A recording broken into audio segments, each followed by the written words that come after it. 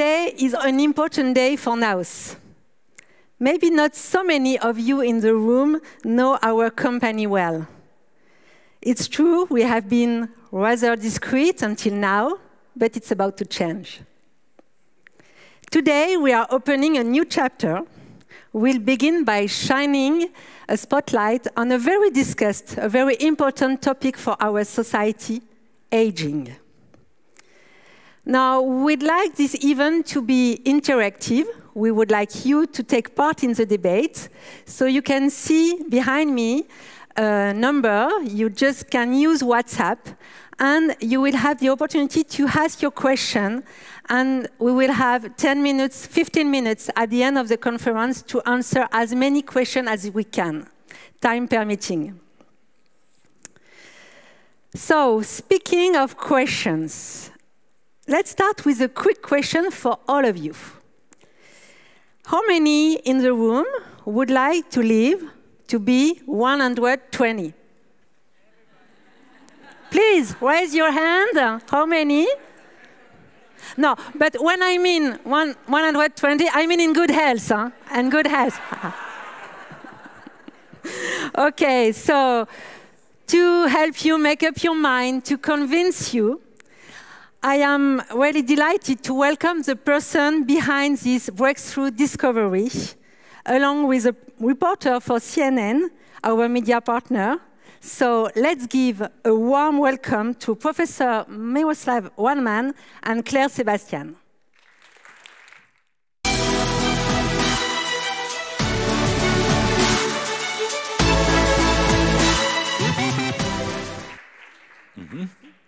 Hello, Clare.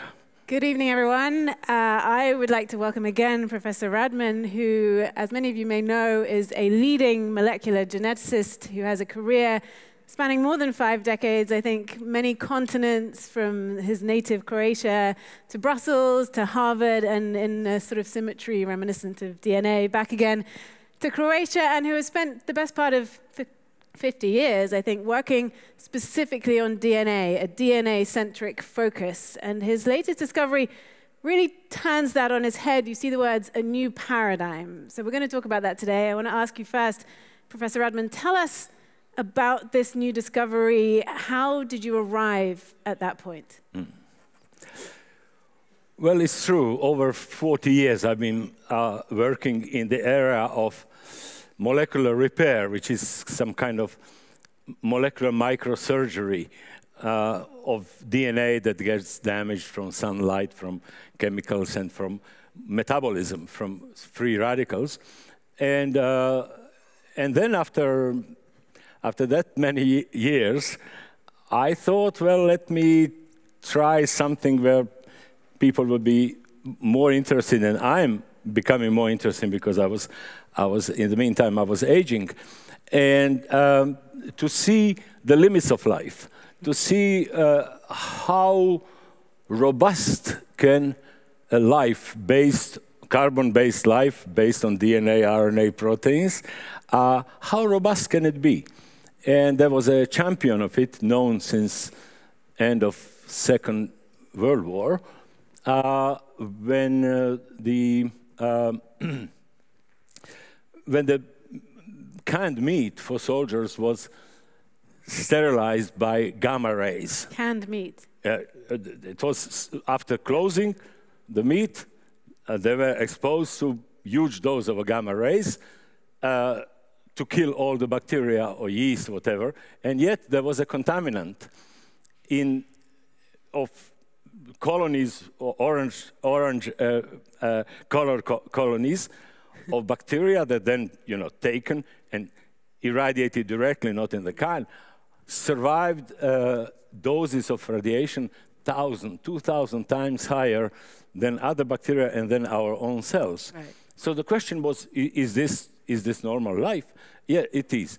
It has DNA just as others. It has proteins and so on. And this was the beginning of exploring why and how. How is it possible? Why others die and how these don't die at this huge doses. And what was seen, that DNA is pulverized in hundreds of little pieces, cut And then after 2-3 hours, the bacterium managed to take this DNA text all in little pieces and put it in the right order without any further mutation, without mistake. How can a bacterium be so intelligent? Who can read these sequences and say, aha, I know how it was before cutting, now I see the fragments, but I remember, I will put them all in the order. It was an intellectual challenge. And it was exciting, and we published a nice paper in Nature. There was a lot of comments all over the world. But this was not the most important. Most important was the simplicity of the solution of this enigma. The solution of the enigma was that we shouldn't have concentrated on DNA. It's spectacular that something out of ashes resurrects DNA. You know, I was joking at the time that we should apply for grant to Vatican, you know, the molecular basis of resurrection. But what at the end of the day, as in England say, at the end of the day, it turned out that the solution is almost banal, so simple. And that made me believe that we are on the good way. The simplicity was that DNA clearly is not protected, it's massacred, and then proteins, which do everything in life, including repairing genes and copying genes and reading genes into functions and so on, that the proteins were protected. Unlike in other species where the proteins with radiation were oxidized quickly, here 1,000, 5,000, 10,000 grays, which are monstrous doses, on the level of protein, nothing was happening. You wouldn't say that it was irradiated. And that was the secret. The secret was that if you protect function of life, which is proteins, you know, DNA is information, is the instruction to make function, to make proteins, but life is proteins, and I'll give you just quickly an example. Globule rouge, erythrocytes have no DNA, and they function 2 to 4 months. Very hard work, by the way, you know, playing with oxygen and with free radicals and so on. So a cell can be live, living, functioning without genes, as long as the proteins will last. Where we need genes is when the proteins burn out, they are sensitive, get oxidized, rusted, corroded, and they go into the garbage. We need to make fresh proteins, and there the genes are necessary to make new proteins. Okay, so that was it, that it is banal. There was nothing new.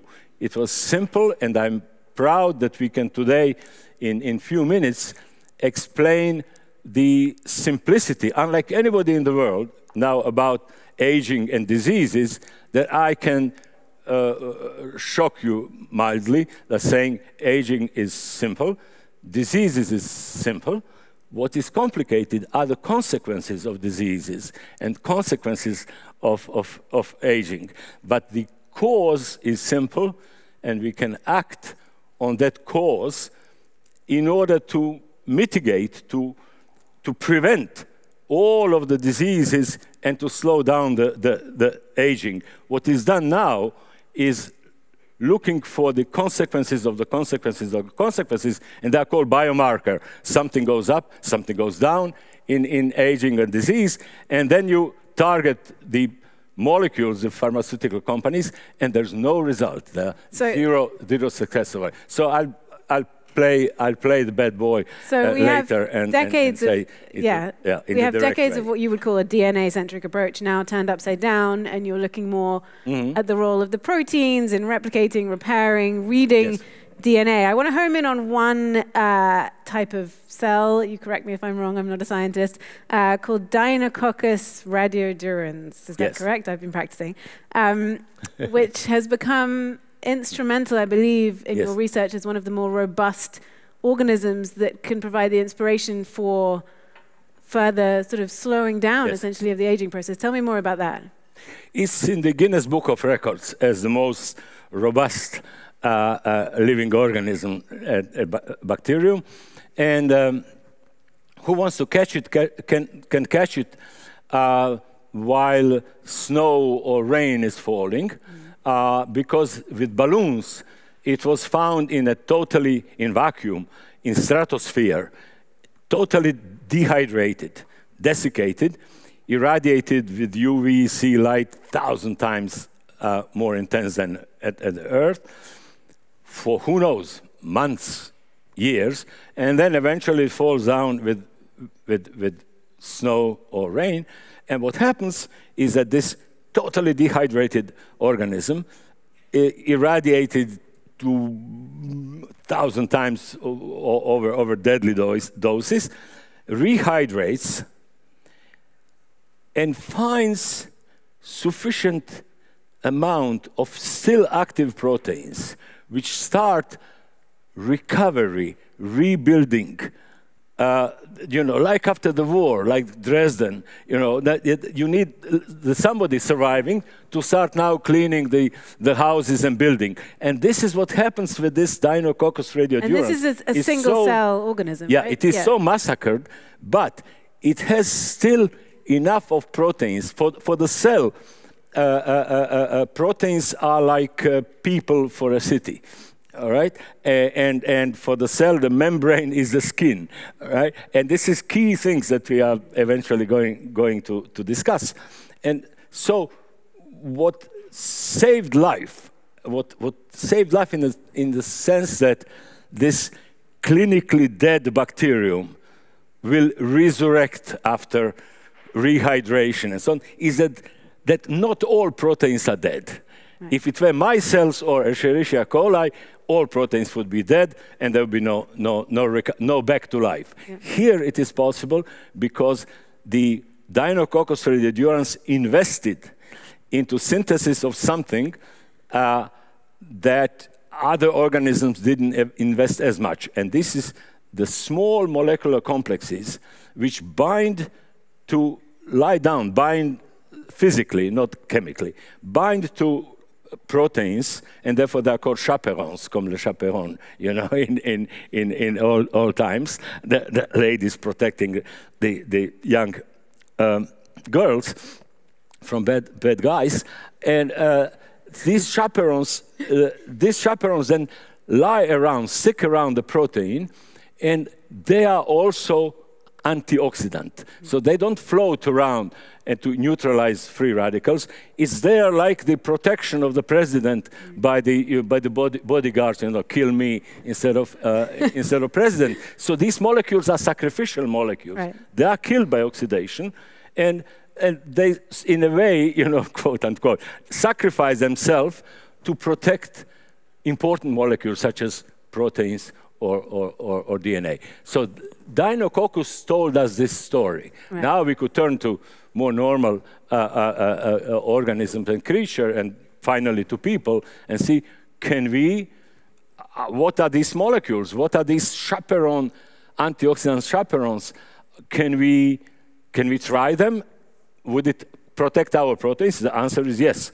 There's no private property of Deinococcus that these chaperones would protect only Deinococcus' own proteins. It would protect equally well, we tested that, Anita is not here, unfortunately, she did that, that it will protect our proteins and Escherichia coli proteins equally well. Okay? So how do we take what we've learned from Deinococcus, and how do we get those chaperones? How do we become more like this extremely robust organism? We do have chaperones. We have plenty of different families of chaperones without which we couldn't live. Yeah. Without this, but these are protein doctors of sick proteins. Like our doctors are people like us, and they try to heal other people. So these proteins are the protein doctors for misfolded, the term in English is misfolded, but for in a vulgar way, for screwed up proteins, would say, okay, vulgar, I won't say screwed up proteins. It's not like this, which is perfect, and then this protein is resistant to oxidation, because evolution did over 2.5 billion years since the oxygen went up due to photosynthesis, and then oxygen-free radicals evolved, and the efficient metabolism, which makes a lot of energy, but makes a lot of free radicals. So rusting, okay? So there are, we couldn't live, and even the bacterium cannot live without these protein chaperones. But there's a backup system of more primitive chemical chaperones, which look a little bit like vitamin A, you know, beta-carotene, the double bond, single bond, like this. And then at the end, they have some other groups. And so there's this primitive system that is backup system, and Deinococcus uses this primitive system to, in an exaggerated way, in a high concentration. Yeah.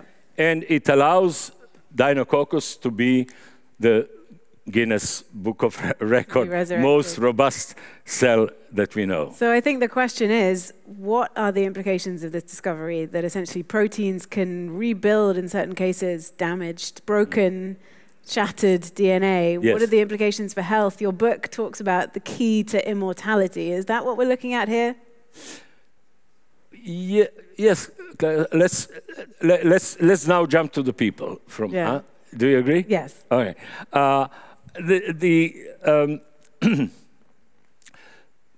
What we have learned by analyzing particular human proteins, those that are linked with predisposition to early onset of heavy diseases like Parkinson's disease and Charcot disease, amylotropic lateral sclerosis, and so on. What we learned 15 years, I may be telling things very simply and joking a little bit, but 15 years of life, not only mine, but of about a dozen of young people, that's not a joke. And so what we learned is that the chemistry of aging, we wanted to know, well, if the chemistry of protection against radiation, which is protection against free radicals, against the rusting, is there an overlap? And the answer was yes. There is a large overlap over radiation resistance and time resistance, chronoresistance. That means living long, right? Because, again, nothing is more dangerous to life, to human life for sure, than living. Living is the most toxic activity concerning the reason that I'm saying, maybe you saw me smoking, have a cigarette there. If you smoke double of the number of cigarettes, the risk of lung cancer so will double, okay? It's a linear. The more you damage the DNA, maybe whatever, the more you are exposed to something toxic, in a linear way, proportionally, there's a risk. With time, the risk of dying, of getting all of these cardiovascular, neurodegenerative, malignant diseases goes with fifth power of time. It's not like this, the curve is like this. But how if you double the age from 30 to 60, the risk of dying and getting the disease goes 32 times. But if we eradicate people or force them to smoke more, then doubling the dose will double the risk. So how do these most proteins dangerous help? is to live. And we wanted to know the chemistry of it. And the chemistry is oxidative damage to proteins. Right.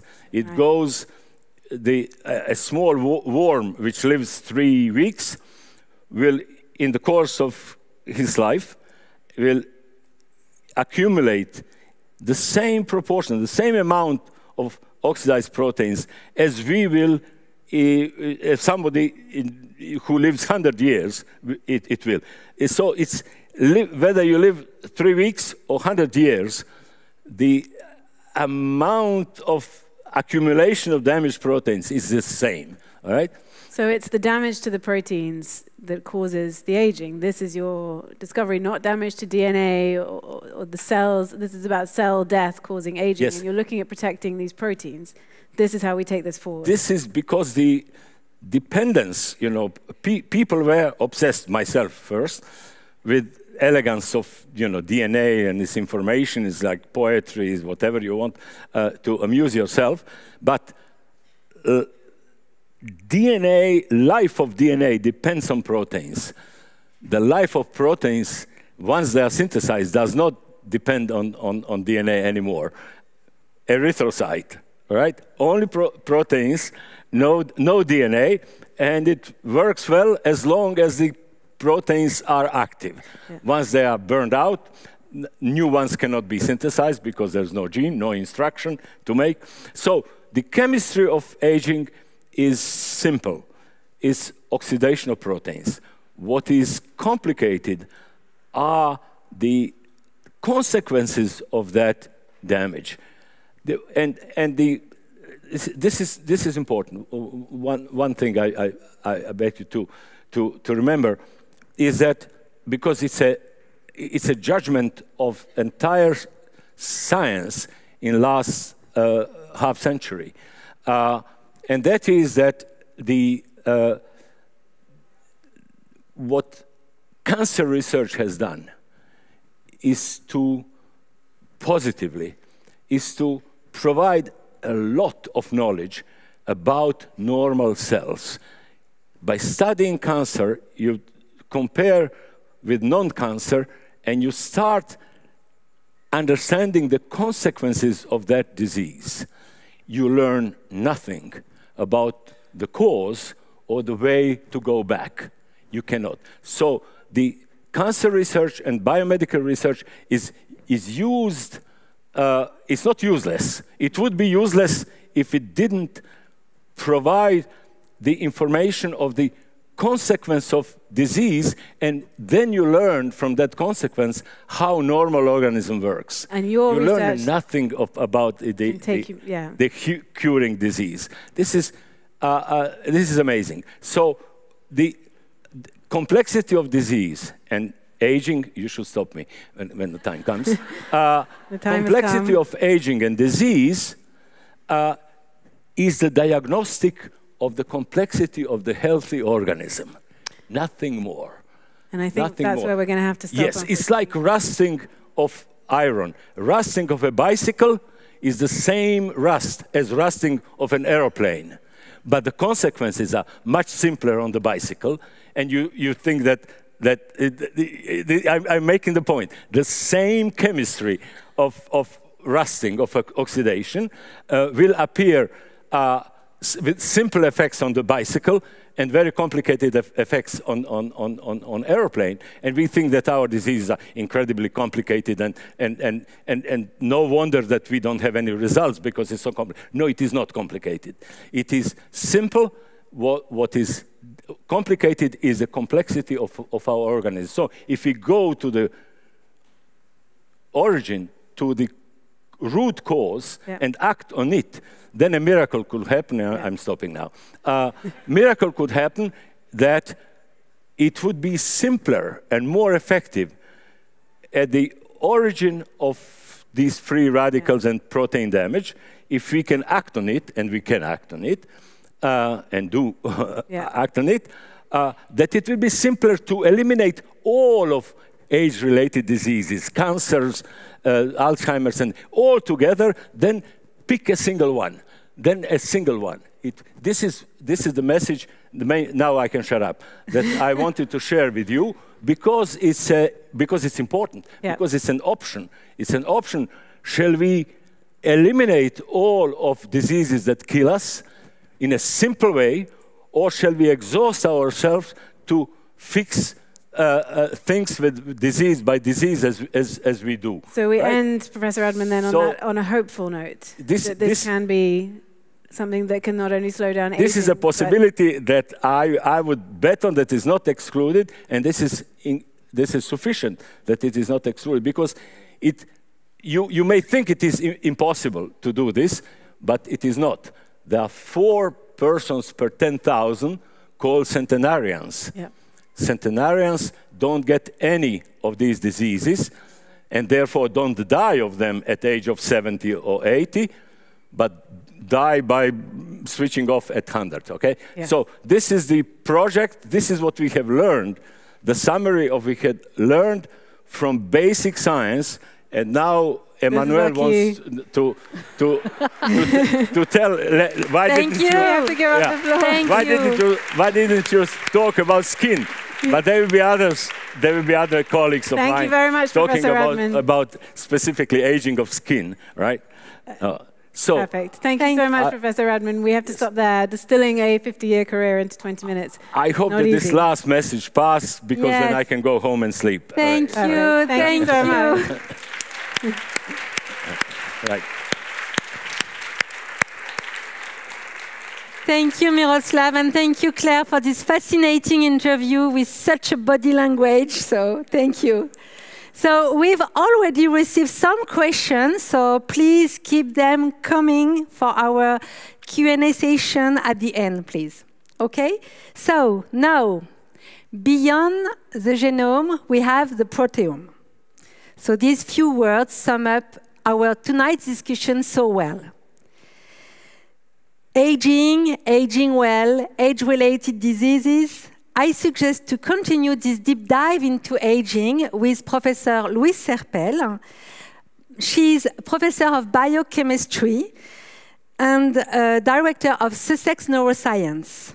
Her specialty is understanding the misfolding of proteins associated with Alzheimer's and how they are involved in the progression of the disease.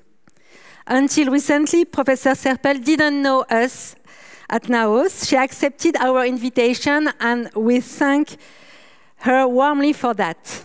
So without further ado, I let Professor Serpell enlighten you.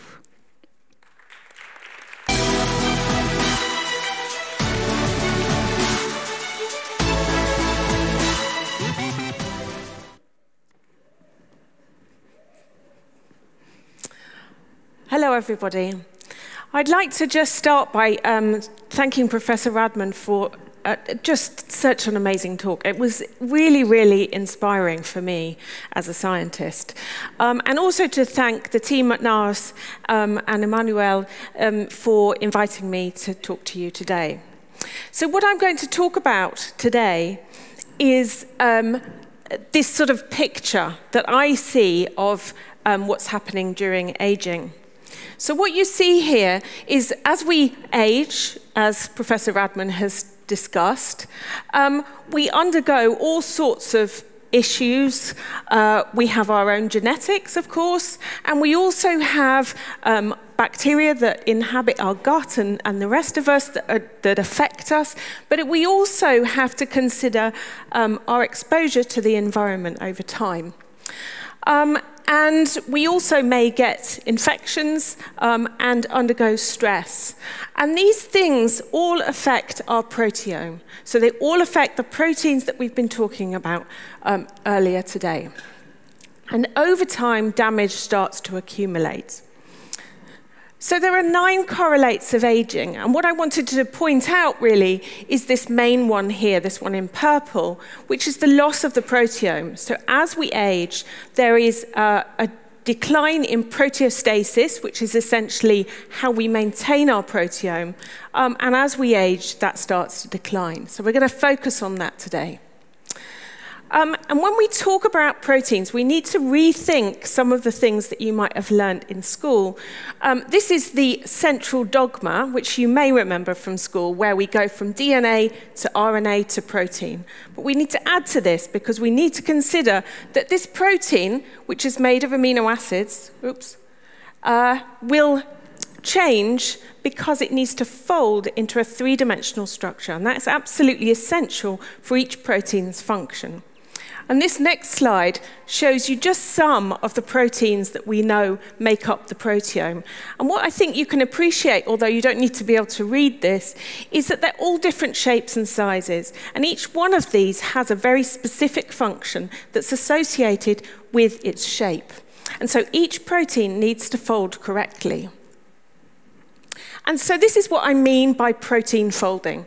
So this is a polypeptide chain, or a protein. Each one of those letters is an amino acid. And so you can think of it as beads on a string. And this is what it looks like when it first gets synthesized. And it needs to fold up every single time into exactly the correct functional structure. So every time a protein folds, it needs to always fold in the same way and end up looking exactly the same shape and size in order to perform its function. And so that's what's shown here. This protein is now fully folded, and every time it folds, it will always fold the same. Or will it? So sometimes proteins misfold, and I think Professor Radman did mention that. So misfolding is when the proteins don't fold correctly. This means we lose potentially their function, but we also have another problem, which is a gain of function. And what I've done here is to show you this as a movie. So essentially what this is some proteins in a box. And it's in silico, so it's in a computer. And so what you notice is that these proteins have been given a bit of energy, so they're just moving about. And I think what you might notice is as they start to move about over time, they start to associate with one another. And they don't associate in just a very random sort of way. They actually do this in a very organized, ordered way. And you might be able to see here at the top that these proteins have organized themselves. They almost look stripy. So they've organized themselves in a very specific, organized way, or we think of as ordered. And this is really important. These proteins misfold, and they aggregate, or they self-assemble. That's the way that we discuss them. And so it's really important that we maintain the proteome. So we've obviously evolved in order to maintain the protein. Each of our proteins, and this shows a whole scheme of what's going on in the lifetime of a protein. And although I don't have a pointer, I'll have to just sort of wave randomly, and these little wiggly lines, the red ones, go on to form this correctly folded native structure that you see on the right-hand side. They can then sometimes, during their lifetime, be degraded. Then that forms the amino acids that then are recycled to make new proteins. So that's a really important point.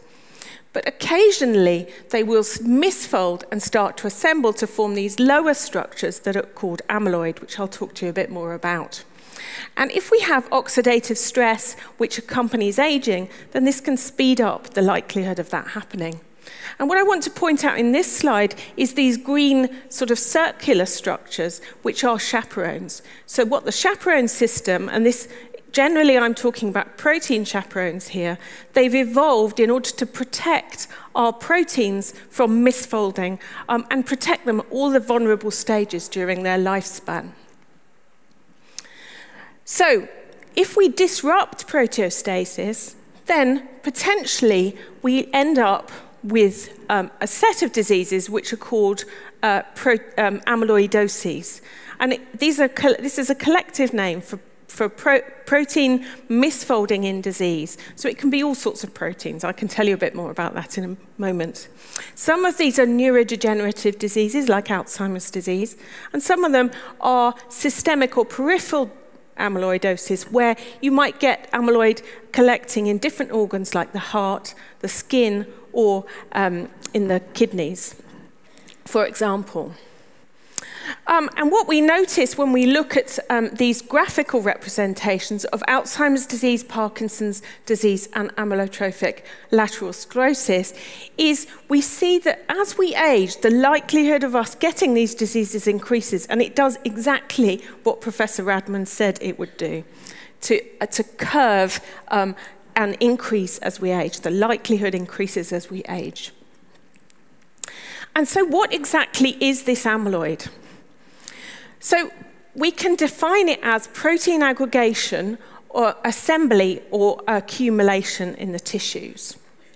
And we can follow its trajectory. So we can follow it from beginning at the left-hand side where we have an individual protein chain, which starts to self-assemble and starts to form these long fibers. And these fibers all collect together.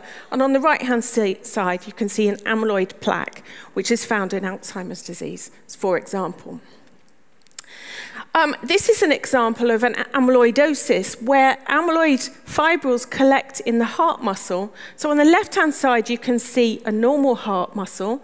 And on the right-hand side, you can see a heart muscle where somebody is suffering from a light chain amyloidosis. So that's accumulation of antibodies in the tissue. And you can see that that would stiffen the heart and cause disease. And this is what these amyloid fibrils look like when you look at them at very high magnification under an electron microscope.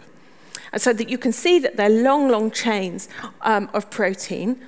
And just to very quickly say that there are lots of different diseases that are associated with different proteins, all of which form amyloid, and all of them are associated with aging. Some of them are genetic as well, but even those will increase in likelihood as we age. So I want to give you an example of Alzheimer's disease, and the reason for that really is because that's what I work on, and that's particularly my area of interest. And so what you see here is on the left-hand side is a healthy brain, and on the right-hand side, an advanced Alzheimer's disease brain. And you can already see that there's neurodegeneration that's gone on the right-hand side. And so if we look into this brain tissue, we see these aggregates of proteins, and these are amyloid plaques that you can see under a light micrograph. And then if we look in a bit more detail, now you can see these amyloid fibrils. So there's these long chains of protein that have self-assembled and accumulated in the tissues. And then if we look in more detail even, we can see the proteins stacked up to form this structure. And if you remember when I was showing you that movie, this is a very organized arrangement. This is not just a random collection of proteins. This is very organized. And it's held together all the way along the fiber by hydrogen bonds, making this incredibly strong. So essentially, these misfolded proteins accumulate in the tissue, and we can't remove them. They're really rock hard. And the other thing to notice about this is a very repetitive structure, which means that lots of different proteins can access this structure. And often I talk about this a little bit like the rungs of a ladder. So each one of the rungs is a protein. So the important thing to consider is that these amyloid fibrils are not good for us. When they collect in the tissue, they're clearly not good for us. But also the process of assembly seems to cause disease.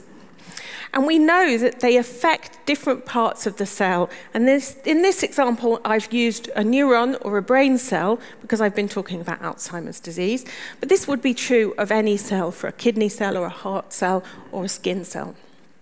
And these cells have lots of different organelles within them. The mitochondria that produces power, the lysosomes, which degrade proteins, so essentially they're the dustbins of the cell. In a neuron, we have to transport cargo from one end of a cell to another. And again, in neurons or brain cells, we need the connections that give the message to the next brain cell. And all of these are surrounded by this plasma membrane. And I think Professor Radman referred to this as the skin of the cell. So we know that each one of these things damages. So essentially what we think is happening in aging is this is a cascade event. So what happens is that initially the genetics, our genetic background and our exposure to different environmental factors will depend on how likely we are to succumb to one of these misfolding diseases.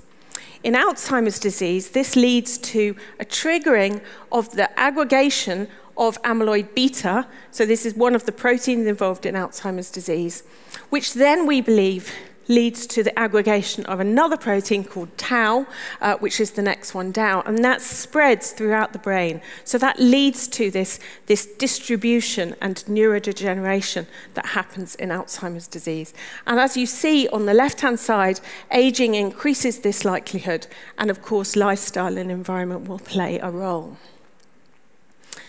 So what do we do about this? This is an image I showed you earlier on where we see the process of aggregation. And if we want to try and stop it, we need to try and stop it at some point during this pathway. Perhaps we choose one of the arrows to try and stop it at that point and prevent it from going any further.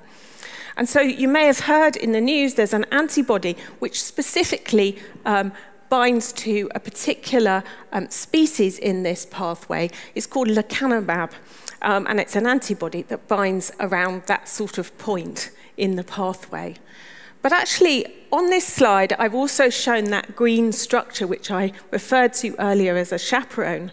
And if we really want to stop these diseases, what we really need to do is to prevent this misfolding pathway from happening in the first place. And the best way to do that would be to use the chaperone system. So let's go back to that slide I started with at the beginning. Now, in this time, I've added in the chaperones, because what we need to really consider is, could we change the trajectory of this proteome decline over time if we were able to harness the power of the chaperones? And what we know is that with aging, the efficiency of our chaperones declines. Many of them are proteins, so they decline too.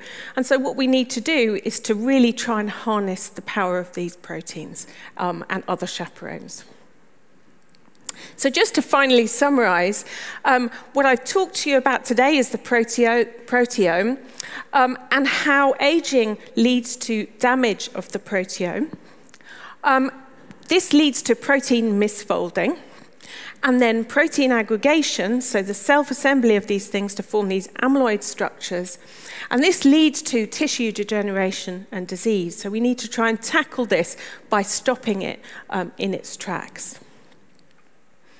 So I want to just finish by acknowledging my team. So shown in all of the pictures here are all the people that actually work with me and do the experiments in the lab. So through the lab, lots of students go through and lots of staff, and it's a really lively, exciting environment. Along the bottom and at the top, I've included some of the funding that we have from charities and also from grant agencies run by the UK government. These are all the people.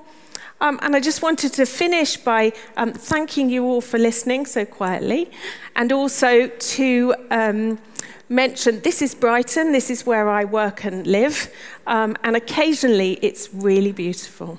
So thank you very much. Thank you. Thank you so much, Professor Serpell. Okay. Yeah. Thank you for these important insights on health. So what if we talked about the skin now? But I must warn you, it won't be about miracle solution or Benjamin Button secrets, just facts and conviction based on science, on scientific demonstration. So for this, I am pleased to introduce a member of our scientific committee, Isabelle BENOIT. Isabelle, the floor is yours.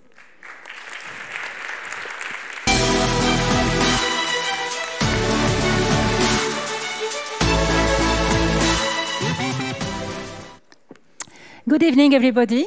I'm very happy to be here with you tonight. I would like to conclude this session with a focus on NAOS aging science contribution to the momentous step forward that we are witnessing today with this new scientific era. A focus on the R&D process that allowed us to go from the scientific theory to a solution, a tangible application for age management strategies. So if we rewind a little bit, the basis of our work was this new scientific paradigm by Professor Radman that proteome protection is the key to cellular longevity. Indeed, proteins providing all the functions of life in a cell or in a tissue, it's only logical that life extension in good health, which is our definition of longevity, it's logical that this increased longevity implies protecting the proteome. It's logical, but it's also, I would say, experimented in nature, and it has even been validated by evolution itself. Indeed, Professor Radman, this new theory that you posit today is the result of studies that you conducted on examples of evolutionary perfection. While trying to unlock the secrets of longevity, you studied longevity heroes. These extremophile organisms able to survive in environmental conditions that should kill any form of life. Extremophile organisms can sustain high level of radiations, extreme temperature changes, high level of oxidative stress, desiccation. And they are called examples of evolutionary perfection because, in a way, they manage to transform a hostile environment into an optimal one. More particularly, as Professor Radman said, he studied Deinococcus radiodurans, these small bacteria from the can of meat. Radiodurans, for those of you who took Latin, means able to sustain high level of radiation. And as Professor Radman said, these tiny bacteria can survive doses of radiation that would kill a human body. So as a stubborn geneticist, Professor Radman, when he began studying these bacteria, he was expecting to find solutions, explanation for the extreme robustness at the level of the DNA. But he was surprised to discover that it's not at the level of the DNA. The DNA gets fragmented, but it doesn't kill the bacteria because the DNA repairing proteins are efficient performing. So the key to longevity is not robustness of the genome, it is robustness of the proteome. And because resistance to radiation and resistance to time go hand in hand, this is also true for human beings. This is when the partnership with NAOS comes on stage. So this picture dates back from the early days of your encounter with the NAOS CEO and founder, Jean-Noël Torel. Picture was taken maybe 15 years ago. Well, first let me say, Miro, that just for the sake of scientific demonstration, you didn't age. So you are the living proof of the relevance of your theory. Huh? But back to our topic. I'm talking about an encounter, but it's rather a matter of friendship, loyalty and shared vision, a positive vision about life, a vision about how science should contribute to the society, and the will to be the change they want for the world. So with the help of NAOS, Professor Radman could elaborate further on his theory in the MEDIS, Mediterranean Institute of Life Science, and he granted the exclusive application of his work to NAOS. So application of Professor Radman for human care and skin care is for NAOS, and this is what we will describe today, what we discuss today. So this is great privilege for us, this exclusive right of application. It's also a responsibility, because if we are convinced, I should say as we are convinced, that proteome protection could be a breakthrough in age management strategies, it's our responsibility to transform the theory into a solution. And this is a scientific journey I would like to guide you through tonight, how we went from theory to application for age management strategies. Let's begin with a little bit of vocabulary, because we talk about proteome, but maybe not everybody knows what proteome is. So we can say that proteome is to the proteins what the genome is to the genes. It means that the proteome comprises, sorry, I'm lost in my, the proteome comprises all the proteins in a body, in a cell. Proteome comes from the ancient Greek protos, which means first and essential. First, because in terms of quantity, after water, proteins are the second most abundant element in a cell, in a tissue. If you take the skin, for instance, in terms of water content, depending on age, you have between 60% of 70% of water. Protein content in the skin, between 15 and 28. So if we take the extreme, 70% of water, 28% of protein, it doesn't leave much room for the rest. Okay? First. Essential. Indeed, proteins are essential to any form of life. They can be structural protein or they can be functional proteins. Structural proteins in your skin, you know this. Collagen, elastin, keratin. large molecules that constitute the scaffold of the skin. But you also have other proteins, usually smaller, involved in all the machinery of the skin, involved in all cellular functions. You have growth factors, hormones, cytokines, interleukins, enzymes. All of these are proteins, and they provide all the functions of life in the cells and in the tissues. If our skin is a living world, it is thanks to the proteome. It is via the proteome. So logically, any impairment of proteome functioning impairs the life of the skin, and damage to the proteome is the root cause of skin aging.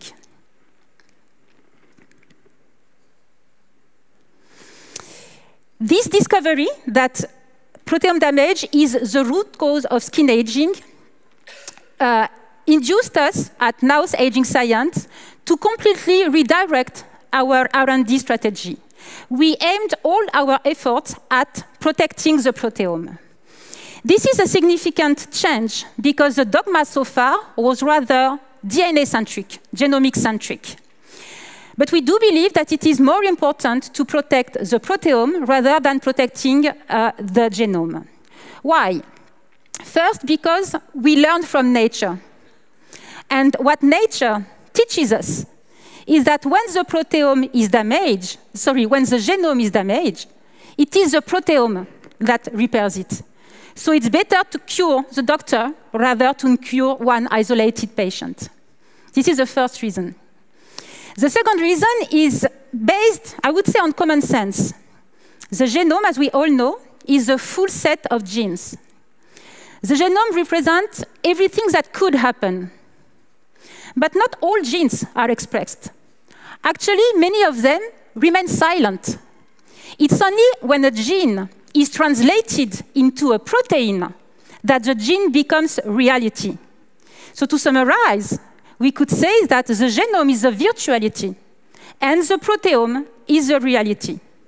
So it's always better in terms of efficiency to focus on the reality rather than on the virtuality. Proteome rather than genome. Okay? So what should we protect the proteome from? The main damage to the proteome is called carbonylation. Carbonylation is a specific kind of oxidation, so it is mediated by free radicals. It is specific to proteins, and it's particularly damaging to the proteins because it blocks the protein under a form under which it is no longer functional, impossible to repair, and very difficult to eliminate. If we remember the intervention from Professor Serpell, a protein, in order to be performing, must be folded in a specific 3-day conformation. In this conformation, the sensitive parts of the protein are hidden inside the core of the protein. They are protected. When the protein unfolds, in case of stress, in case of problem of replication, it unfolds and it exposes the sensitive part, which are called hydrophobic amino acids. So these hydrophobic amino acids that used to be protected within the core become exposed, and they are the target of attack by free radicals. And this is the carbonylation. Problem is that unfolded protein, once it is carbonylated, cannot be refolded because the carbonyl group is like a lock. Okay? So the carbonylated protein cannot be repaired. It begins to aggregate, and you have aggregates of protein in all age-related disease, as Professor Serpell told us. The carbonylated protein aggregates are markers of age and accelerators of age. Markers because you can correlate the age of the cell, the age of the tissue, with the number of protein aggregates. Okay? These protein aggregates are the hallmark of all age-related diseases. An accelerator because these aggregates are too large to be digested, eliminated by the cell natural detoxifying system, so they accelerate aging. The consequence on the skin of carbonylation can be seen on all the layers of the skin. At the level of the stratum corneum, the outer layer of the skin, carbonylation induces loss of hydration. At the level of the epidermis, carbonylation induces loss of radiance, loss of evenness. And in the dermis, increased wrinkled, less firmness, and less elasticity. So what we must keep as a take-home message from this slide is that preventing protein carbonylation ahead allows you to have, with one single approach, comprehensive approach, to have an effect on all age signs of the skin. You only prevent skin protein carbonylation, and you have an effect on the 5 signs of aging. How could we protect the proteome? If we remember, we have the protein, which is the target, and we have the attackers, the free radicals. The most efficient approach would be to protect the protein and to neutralize the free radicals. To protect the protein, we have natural effectors of protein protection in any organism, called chaperone, as Professor Serpell said. Chaperones, which are produced in normal state with a role to properly fold the protein, are overexpressed in case of stress with the role to either refold the protein or to cover the sensitive amino acids, the parts which are sensitive to carbonylation. It's like a physical shield, a way to reduce the sensitivity of proteins to carbonylation. And we also have, in the wild, in nature, in our body, molecules that naturally scavenge the free radicals. They are called antioxidants. So the best solution to have a complete protection of the proteome would be to be chaperone-like and antioxidant. This is where NAOS aging science comes on stage, because we found this naturally occurring chaperone-like and antioxidant molecule, where in another extremophile organism, so not Deinococcus radiodurans, but the little sister, I would say, called snow bacteria. The Latin name is Arthrobacter agilis, but I prefer snow bacteria because it also shows where it was found. It was found in a snowflake. It was first isolated from a snowflake. So this is a true story. It's a genuine story. It was snowing one evening in Paris, and a researcher from the team of Professor Radman took a snowflake and tried to check whether maybe some bacteria would have survived. And he found the snow bacteria. This snow bacteria is able to sustain high level of radiation up in the sky, extreme cold, extreme dehydration. It's an extremophile organism. How can these tiny bacteria survive so aggressive environmental conditions? Because it has learned to synthesize its own proteome protectors, small molecules called bacteriorubberins that snow bacteria has managed to synthesize. These bacteriorubberins are at the same time chaperone-like and antioxidant. And specifically in snow bacteria, bacteriorubberins are available under 6 different forms. It's a unique fact in nature. You can find bacteriorubberin in other bacteria, but only in snow bacteria under 6 different forms. And these 6 forms sign a special affinity for a wide array of proteins. With 6 different bacteriorubberins, you can protect a wide variety of proteins. It's a little bit as if this tiny bacteria has benefited from 3.8 billion years of evolution to be able to synthesize the ultimate protector of the proteome. And this is what we extract at NAOS Aging Science.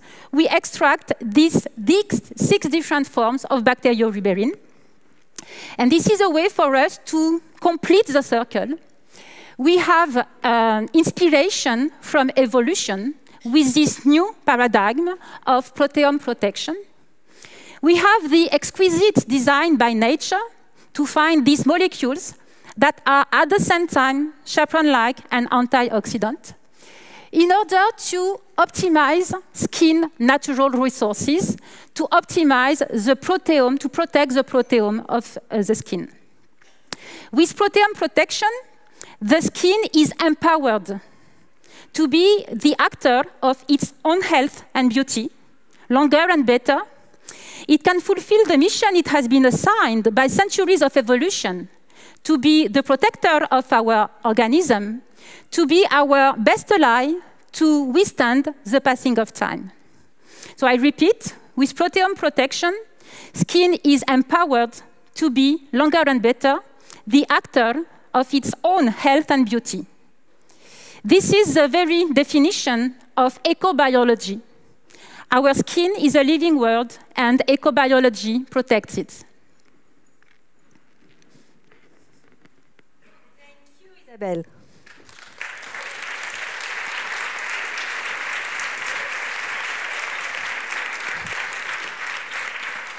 Thanks a lot. You stay with me? I stay with you. Okay, so just before the Q&A session, we have a special message from our founder, Jean-Noël Torel. Jean-Noël is a man with vision. Let's take a look.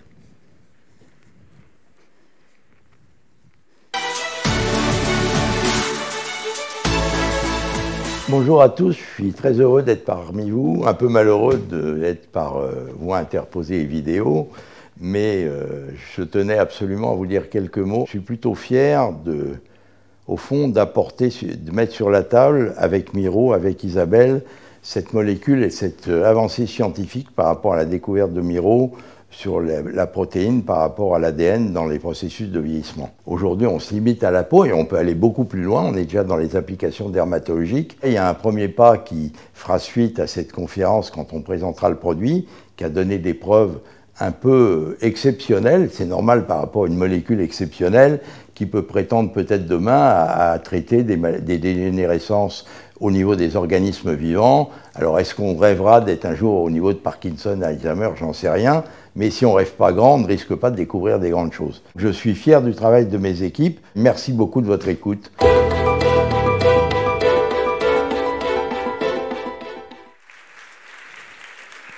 And remember, we need to dream big to go far. So I will ask Professor Radman and Professor Serpell to join us on stage, and I will propose you three to have a seat and answer the few questions we receive, and thank you for that.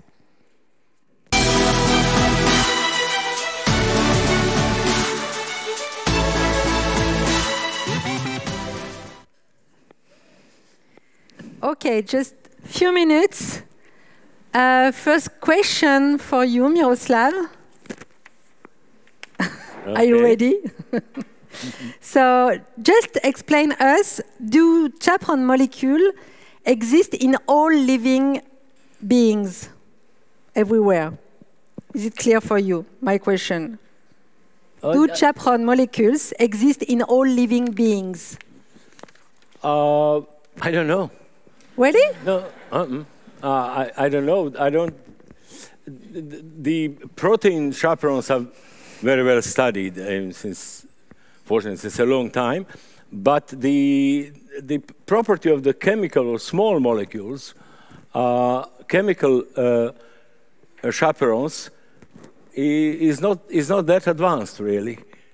So I couldn't say for sure.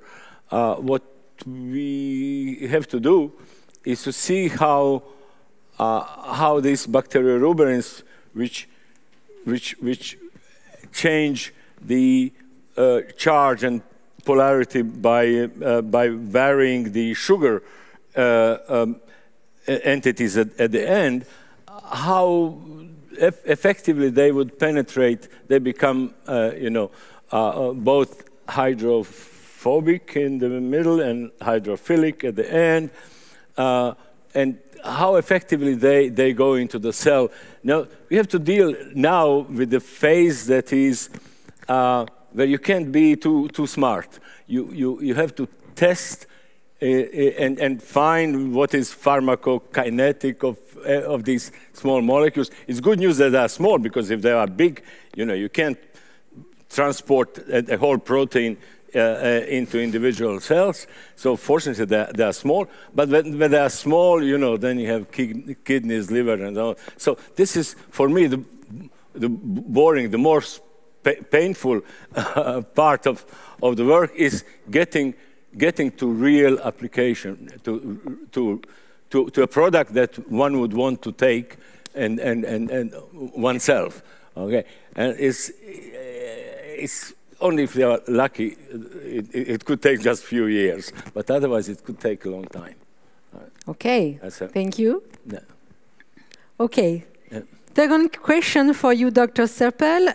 You are talking about neurodegeneration due to amyloid beta, sorry, I'm not a scientist, so amyloid beta and tau aggregation and spreading. What are the other age-related diseases concerned by protein misfolding and aggregation? I think you talk about that, but just remind us the other age-related disease concerned by protein misfolding and aggregation. So there are many diseases that are associated with aging, and the ones that come to mind are things like Parkinson's disease that people will have heard of, motor neuron disease, and even some of the genetic forms of amyloidosis. They don't happen in people until they're in their 50s. So even with a genetic predisposition for a disease, it doesn't actually manifest until much later. And so that suggests that aging is having a really serious contributory factor. Diabetes type 2 is a good example of a protein aggregation, protein misfolding disease that tends to affect people later in their lives. Okay, thank you. It's not only neurodegenerative disease, it's also diabetes. So we really have a good correlation between protein aggregates and all age-related diseases. Okay, and you, Isabelle, just one question. Let's check my notes. How do you position the proteome approach versus the other theory of aging? I mean, telomere shortening, for instance.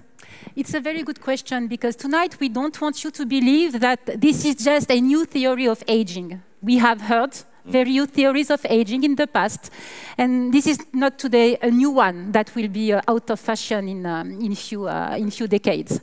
We believe indeed that proteome protection is the mother of all theories of aging. We talk about meta theory of aging, because proteome protection overlaps with most theories of aging.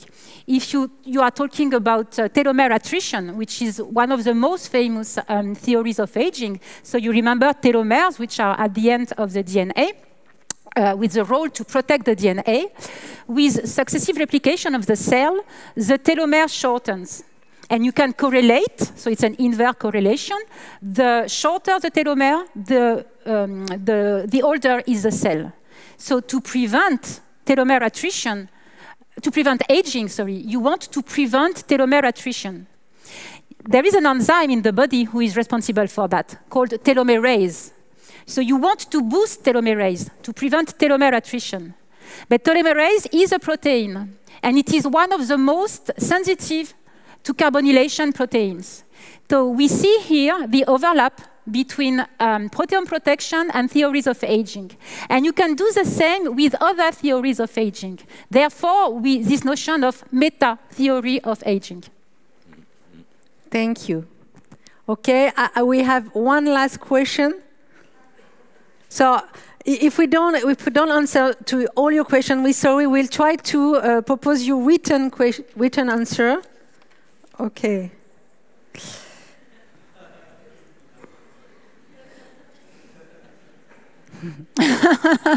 Feeling lonely?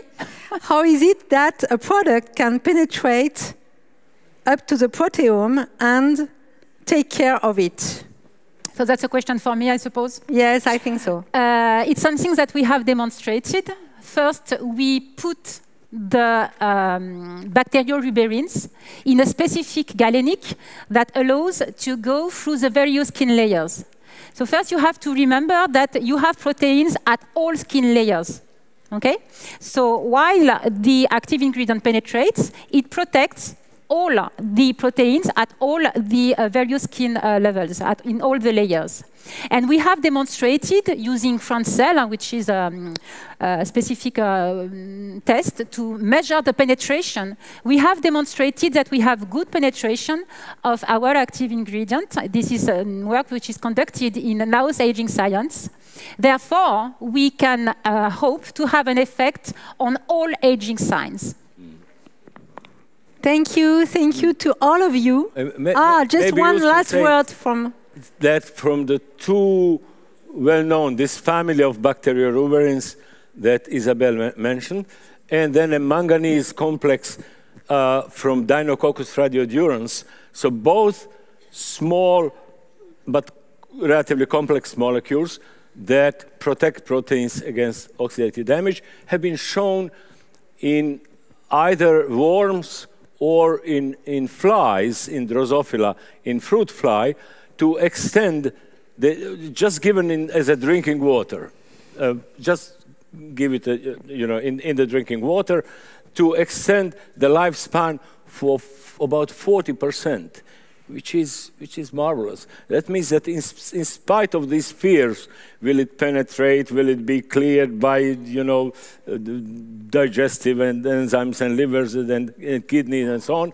Well, leave that. There's an effect on these animals, so it says that it makes sense to be optimistic and try eventually in people. On the skin is the easiest, of course. Yeah. But I'll be the one first to drink. Okay, and we have that type of beverage during the cocktail, so yes. Thank you. Right. Okay, thank you to all of you. Thank you for taking part in this NAOS Aging Science Conference. Professor Radman, Professor Serpell, and Isabelle BENOIT, we really appreciate all your insights this evening. Thanks for sharing your knowledge with passion, with conviction. Thank you very much.